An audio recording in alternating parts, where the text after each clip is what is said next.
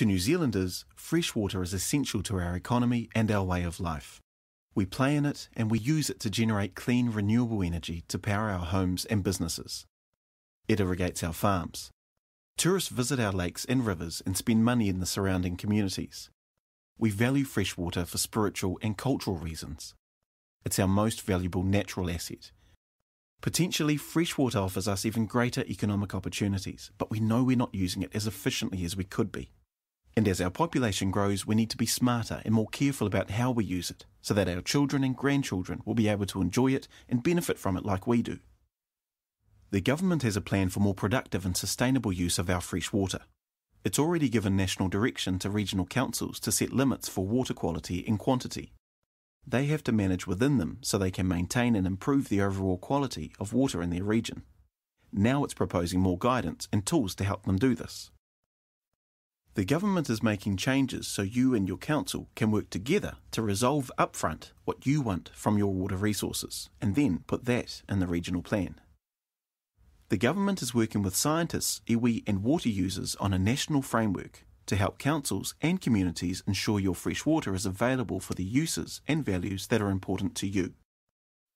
The National Objectives Framework is a tool to help communities make decisions in a systematic and consistent way. It guides thinking and planning, and as the science becomes settled, it will continue to be populated with more information. It will provide us with a common language for talking about the way we manage fresh water, instead of everyone paying different experts to argue in the Environment Court about the science and the way competing uses might affect water quality. Under the system the government's proposing, your council will have to collect better and more standardised information about what's going into the water and how much is being taken out. This information and the framework will help you and your council work out what needs to be done to ensure that it's suitable for the values and uses you want. Thinking about the places you want water to be available for farming or swimming or fishing, you'll need to look at the things that affect water quality. For example, E. coli levels have to be low if you want to swim. That might mean upgrading sewage treatment or requiring fencing and planting along riverbanks. Or you might look at a combination of limits and management options, like stricter controls on discharge consents and fencing off stock. You'll also be able to set timeframes to adjust to the new rules and practices that work for the community so existing businesses can adapt.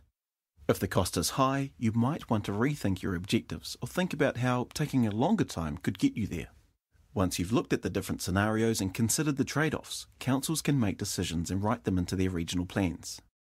The government believes working together upfront on freshwater planning will mean less arguing down the track. If resource users and the people living by the freshwater resource have input into the plan, they'll be more likely to understand and accept it. This means decisions and plans are less likely to face appeals in the Environment Court. So we will reduce costs, achieve more lasting decisions and greater certainty for businesses and water users, while making sure we have water quality we can be proud of. Fresh water is our most valuable asset. Our future depends on it.